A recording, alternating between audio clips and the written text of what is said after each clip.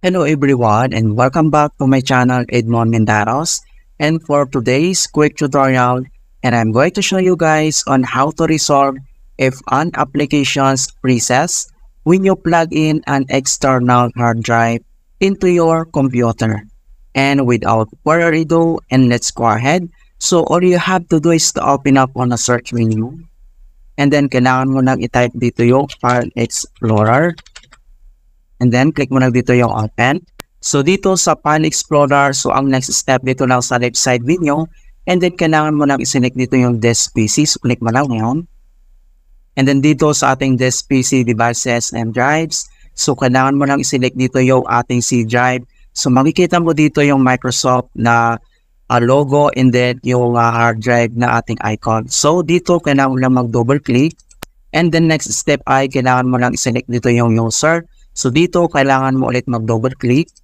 And then, next step ay kailangan mo lang i-select dito yung username. So, ibig sabihin, i-click mo lang yung ating name. So, dito, kailangan mo ulit mag-double click.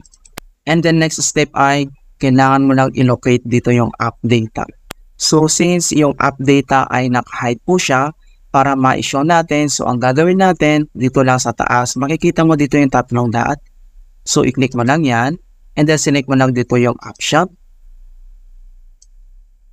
And then next step ay dito sa kanyang folder option settings. So dito sa taas, i-click mo lang dito yung view. And then dito sa kanyang advanced settings, kailangan mo lang select dito yung show hidden files. So select lang yan. And then click mo lang dito yung apply. And then click dito yung okay. Ayan. So makikita mo na dito yung app data ay nag-show po siya. Ito siya. So ang next step, kailangan mo ulit mag-double click.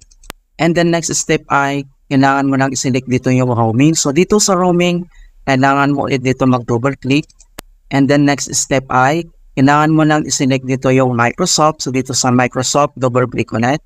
And then, dito sa Microsoft, kailangan mo lang i-select dito yung Windows. So, scroll down lang tayo. And then, dito sa Windows, kailangan mo ulit mag-double click. Ayan. So, ang next step, kailangan mo lang i-select dito yung recent item. Ito siya.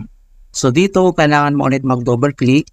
Okay, so makikita mo na lahat mga kaibigan yung recent item natin dito. So ang gagawin mo lang, kailangan mo lang itong i-delete lahat. So para mas mabilis natin ma-delete, press mo lang yung keyboard shortcut na Ctrl A. And then dito sa taas ay click mo lang dito yung delete. And so ang next step, so after mong ma-delete, so close lang natin yan. And then dito lang sa start menu at kailangan lang natin mag-restart. Okay, so ganun lang po kasimple on how to fix applications freeze when external hard drive is connected.